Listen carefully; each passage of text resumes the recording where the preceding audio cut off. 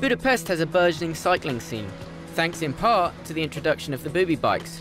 We met up with dedicated cyclist Elizabeth Grabau at a bike shop in Budapest to find out more. It is definitely a cycling scene here in Budapest.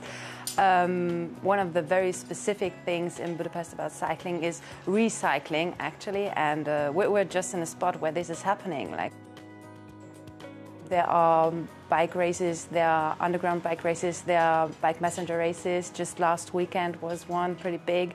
So yeah, there's a very, very active biking culture going on here. The bike lanes actually help a lot because if there is a physical mark on the street, car drivers will be way more aware of, oh, yeah, there might be actually other participants in traffic as well.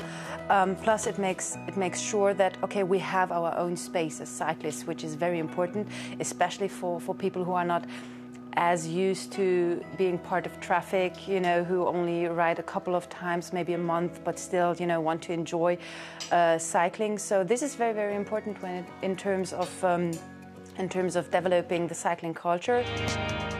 Bubi bikes are a funny thing. I mean, I think Bubi has changed a lot in regards of people trying to commute within town on bikes, because if they, for example, live a bit outside, you know, in the outskirts, they just come into town by public transportation. But to get around within town, I think they are a great opportunity because you don't have to mind if the maintenance, you don't have to mind about, you know, locking them, because it's all there, it's all taken care of. It's really convenient, I think.